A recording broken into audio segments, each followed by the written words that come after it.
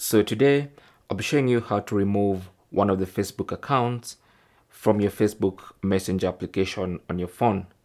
Now this is obviously assuming you have more than one account logged in. And so I'll show you two different variations of this tutorial just because I found out that it's slightly different for my different accounts. So one way you can do this is go to Facebook Messenger. I'm using an iPhone. You might use more or less the same instructions for Android.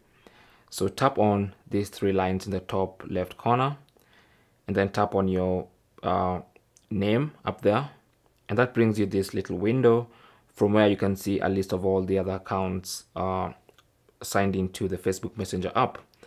So as you can see, this is the currently active one with a check mark on the right hand side. Now I cannot remove this one unless I first switch accounts. I can only remove the one that is not currently active. So for instance, this one. These two are pages associated with this Facebook account, so you can ignore those. This is a different Facebook account that's logged in. So to remove this one, slide and then tap on remove and follow through to remove that Facebook account. Okay, so all you need to do is swipe left like that, and that reveals the remove button, and you can use that to remove the second or third or the extra Facebook account. Now let me quickly switch to the other Facebook account.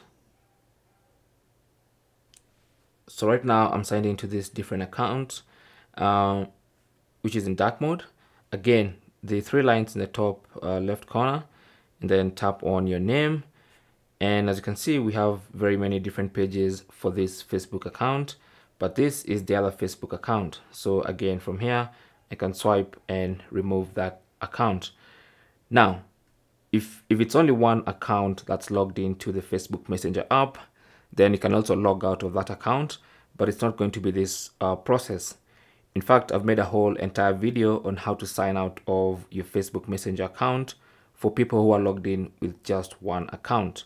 So you can go there and check that out. I'll leave it linked in the description below. Thanks for watching.